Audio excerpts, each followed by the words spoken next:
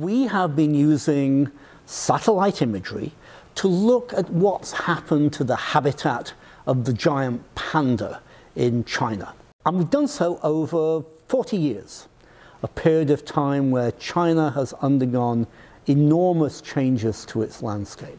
What we find is that although there are more pandas now than they were 20 years ago, those pandas are living in a landscape that has suffered a lot of important changes.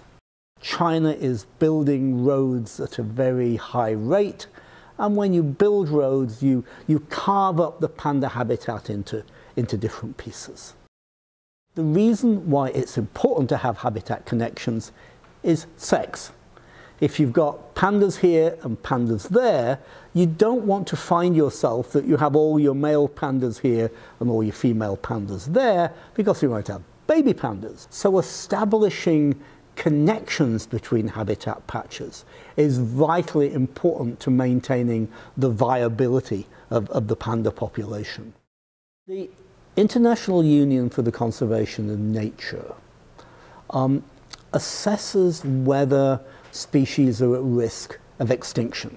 And they have just decided that the giant panda has been, what we said, downgraded from being endangered to vulnerable.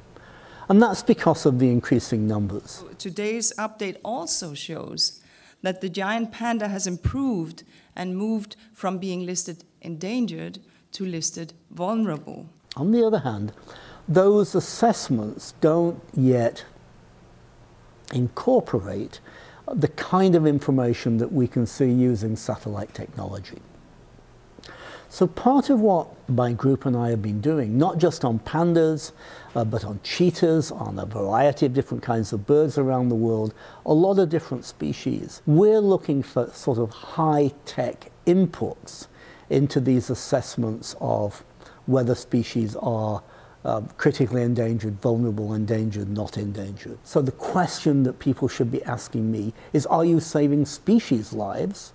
And these assessments are one way of seeing whether we are succeeding or failing, and if so, why and how, and what can we do to improve things.